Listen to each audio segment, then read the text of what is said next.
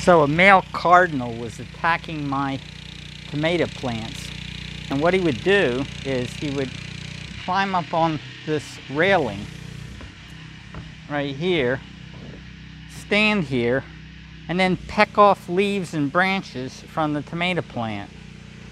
So I panicked and I ran over to Home Depot and bought this bird netting, which you can see here, and it's a 14-foot by 14-foot piece, and I got an 8-foot board, which is 1 inch by 2 inch treated lumber, and stapled it for the middle section of one end of it here, draped it over the tomato plants, and then these potted plants here, and the other board, 8-foot board, it was stapled onto that, and then I've got a brick here holding it in place, and a little rock over here holding it in place.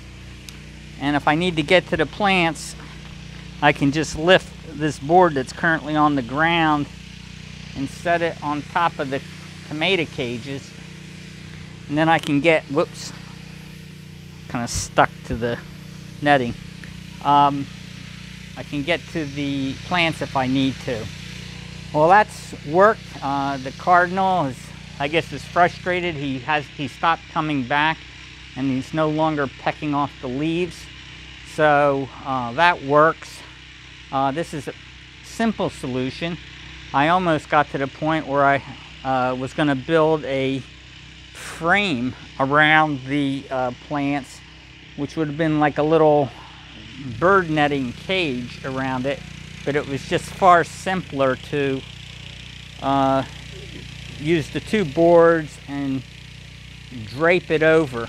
The weight of the board holds it in place, and it seems to be working fine. Hopefully it'll keep rabbits out as well. We'll see. Thanks for watching.